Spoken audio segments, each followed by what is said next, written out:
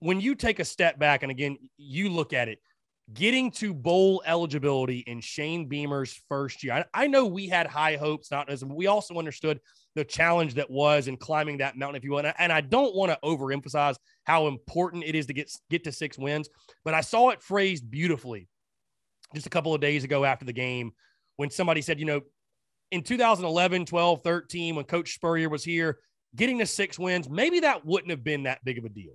But again, that word, perspective, when you realize what this program has endured and been through and really overcome to get to this point, it means a lot. Again, when you sit back and you think of, I guess, the journey over the last year, and now we sit here and the Gamecocks are bowl eligible. I mean, again, what are the emotions that run through you? What runs through your mind, and just how important that is getting that 6th win and locking up postseason play in that first season?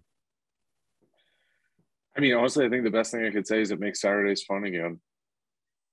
There's that joy that you were kind of like almost deprived of for the last 2 years, where you got a 4-8 squad, you got a 2-8 squad.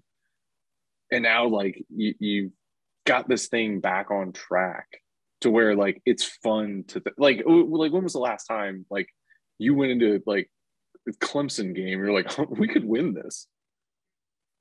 Like, when was the last, I mean, like, what, 20? I would say 2014. I'd probably say 2014. Yeah. Yeah. So it's 7 years ago. And we're sitting here today, bowl eligible after beating Auburn at home. And, like, there's a realistic chance like we could go in and beat Clemson this weekend. And like, it's that joy that's come back to it that I think is the most undersold part of this.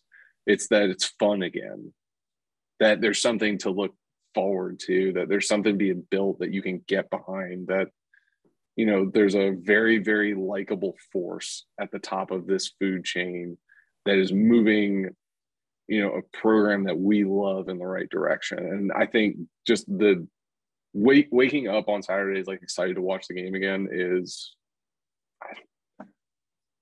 well, thank you. Just thank you to Coach Beamer.